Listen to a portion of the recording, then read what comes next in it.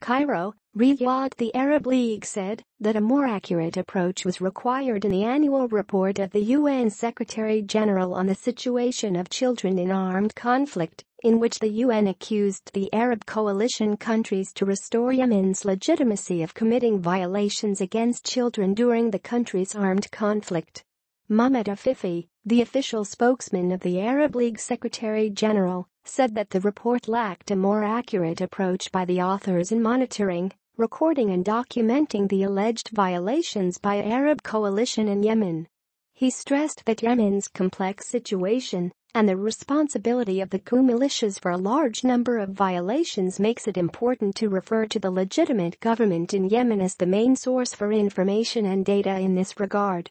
Afifi added that the severe deterioration in the humanitarian and living conditions of the Yemeni people necessitated practical steps to mobilize the much-needed efforts to address the situation as soon as possible, starting with a constructive and sound dialogue between the international community and the legitimate government and its allies.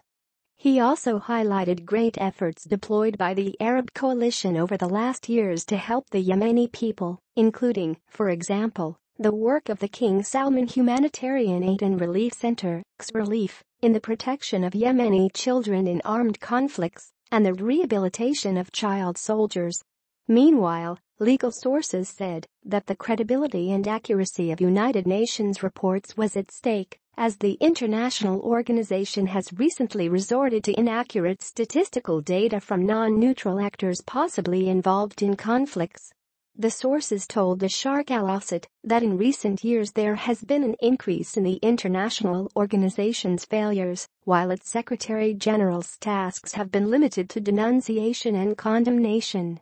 Dr. Hadi Al-Yami, the former chairman of the Arab Human Rights Committee, said that international organizations have tried to exploit Saudi support for their programs and to issue reports in the interests of the kingdom's enemies. He also expressed his surprise over the United Nations designation of the Arab coalition as a party that violates children's rights.